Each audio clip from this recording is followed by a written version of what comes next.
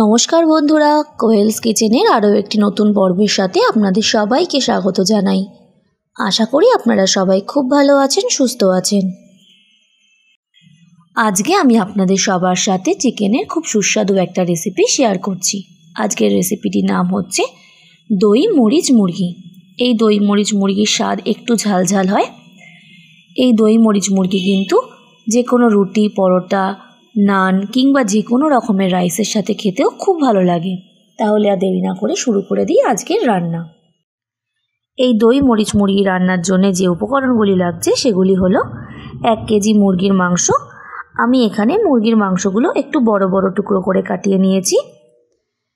আর লাগছে স্বাদ মতো নুন, 1/4 চামচ হলুদ, 1 চামচ গোলমরিচের গুঁড়ো, 1/2 কাপ টক দই, আদা রসুন কাঁচা লঙ্কা বাটা 2 চামচ, 1/2 কাপ সাদা তেল, থেতো গোলমরিচ নিয়েছি 1/2 চামচ, 2টো পেঁয়াজ কুচি, 1 চামচ লঙ্কার গুঁড়ো কিংবা যে যার স্বাদ অনুযায়ী লঙ্কার গুঁড়ো নিতে পারেন, 1.5 চামচ জিরের গুঁড়ো, 4-5টা চেরা কাঁচা লঙ্কা, আর লাগছে 1 চামচ কসৌরি মেথি।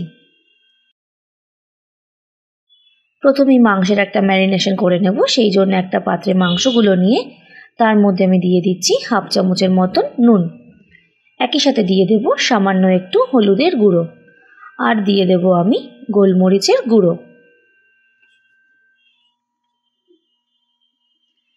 একই সাথে করে এর মধ্যে আমি দিয়ে দিচ্ছি টক দই।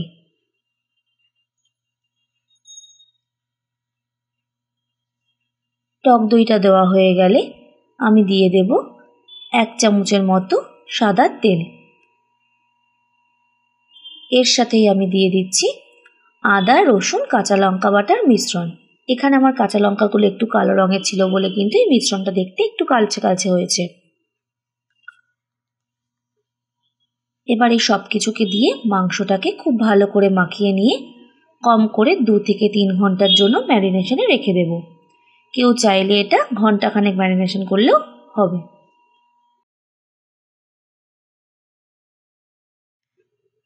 এখানে আমার মাংসটা ম্যারিনেশন হয়ে গেছে। এবার আমরা চলে যাব মূল রান্নায়। প্রথমেই একটা কড়াইতে আমি সাদা তেল গরম করে নিয়েছি। এর মধ্যে আমি ফোড়নের জন্য দিয়ে দিচ্ছি থেতো করা গোলমরিচ। এরপর আমি এর মধ্যে দিয়ে দেব কুচিয়ে রাখা পেঁয়াজ। পেঁয়াজ কুচিটাকে দিয়ে একটু লালচে করে ভেজে নিচ্ছি।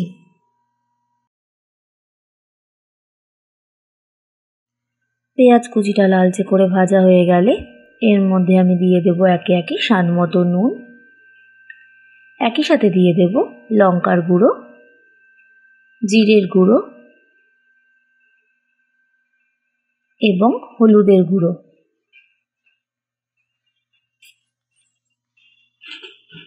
সব মশলাগুলোকে দিয়ে পেঁয়াজের সাথে একটু ভেজে নিচ্ছি তেলের মধ্যে। মশলাগুলো একটু ভেজে নেওয়া হয়ে গেলে এর মধ্যে আমি ম্যারিনেট করে রাখা মুরগির মাংসটা দিয়ে দিচ্ছি। এবার এই মাংসটাকে সমস্ত মশলার সাথে খুব ভালো করে নেড়েচেড়ে মিশিয়ে দেব। সমস্ত মাংসটা দেওয়া হয়ে গেলে খুব ভালো করে মশলার সাথে নেড়েচেড়ে মিশিয়ে কষতে থাকতে হবে।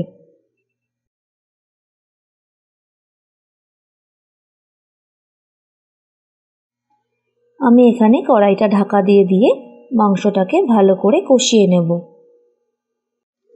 এখানে আমার মাংসটা একদম কষে গেছে। দেখুন মশলা থেকে তেল ছাড়তে শুরু করেছে, তার মানে এখানে মাংস একদম কষে গেছে। এই সময় আমি এর মধ্যে দিয়ে দেব পরিমাণ মতো জল। এই মাংসটা একদম মাখা মাখা গ্রেভি হবে, সেই মাপ মতন আমি এখানে জলটা দেব।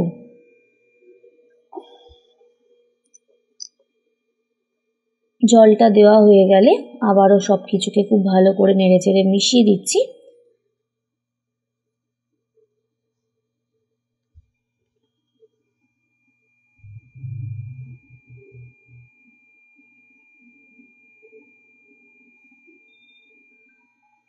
সব কিছুকে নেড়েচেড়ে মিশিয়ে দেওয়া হয়ে গেলে এর মধ্যে আমি চেরা কাঁচা লঙ্কাগুলো দিয়ে দেব। এই চেরা কাঁচা লঙ্কাগুলো দিলে খুব সুন্দর একটা ফ্লেভার অ্যাড হবে রান্নায়।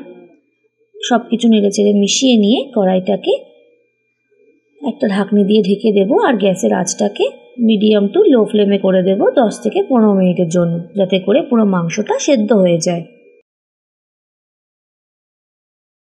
আমি এখানে ফিরে এলাম মিনিট 15 পর। এখানে কিন্তু মাংসটা একদম সেদ্ধ হয়ে গেছে, কিন্তু আমার রান্নাটা কিন্তু এখনও কমপ্লিট হয়নি। এই রান্নার শেষে আমি একটা টুইস্ট অ্যাড করব, যেটাতে কিন্তু রান্নার টেস্টটা অনেকটাই বেড়ে যাবে। এভাবেই আমি কড়াইটাকে গ্যাসের লো ফ্লেমে বসিয়ে রেখে দেব, আর অন্যদিকে গ্যাসে আরেকটা ফ্রাইং প্যান বসাবো। অন্য একটা ফ্রাইং প্যানে আমি সামান্য হাফ চামচের মতো সাদা তেল গরম করে তার মধ্যে দিয়ে দিলাম কসৌরি মেথি। একই সাথে দিয়ে দেব বাকি থেতো গোলমরিচটা। এবার এইটাকে খুব সুন্দর করে নাড়াচাড়া করে নিচ্ছি তেলের মধ্যে। যখন এই মশলাটা থেকে খুব সুন্দর একটা গন্ধ বেরোবে, তখন আমরা গ্যাসটাকে অফ করে দেব, আর এই তৈরি করে নেওয়া ফোড়নটা বা তড়কাটা মাংসের মধ্যে মিশিয়ে দেব। এবার এই কসৌরি মেথি আর গোলমরিচের যে তড়কাটা রেডি করেছিলাম, সেটা পুরো ধরে আমি মাংসের মধ্যে মিশিয়ে দিলাম। এই তড়কাটা দেওয়ার জন্যে কিন্তু এই মাংস রান্নার টেস্টটা বহুগুণ বেড়ে যায়। সব কিছুকে দেওয়া হয়ে গেলে খুব ভালো করে নেড়ে চেড়ে মাংসের সাথে মিশিয়ে দিতে হবে।